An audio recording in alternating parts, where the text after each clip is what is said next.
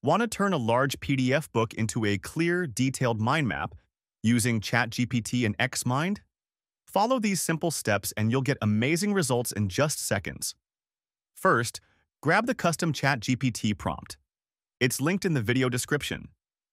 This prompt helps ChatGPT generate a clean Markdown structure perfect for a mind map.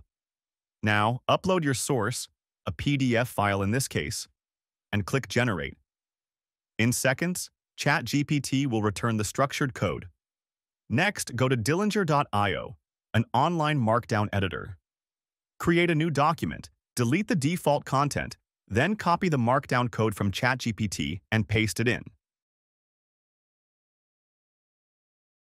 Export the file as a Markdown file. Then, open your XMind app.